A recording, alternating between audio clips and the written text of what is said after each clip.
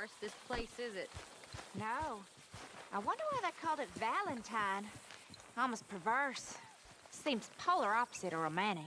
Well, I don't know. Some lady I was speaking to in town told me about a curse. A curse?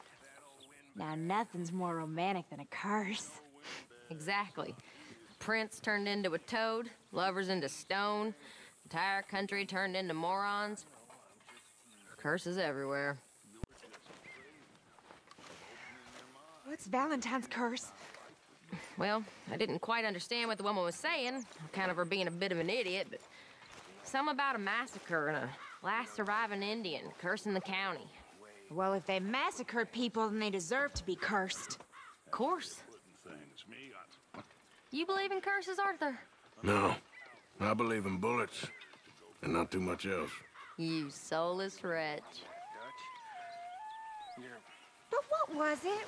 Was it just bad luck or bad weather or something else? Something about an eagle or an owl. And a gravesite. I didn't really get it. Well, I think it sounds very interesting. You did good in town, finding out about that train. Thank you. It was fun. Oh, I wouldn't say it was all fun.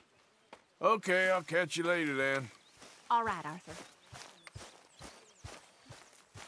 How are you doing? Doing well. How's it going? How are you? Covered from that business in the hotel? Oh, yeah.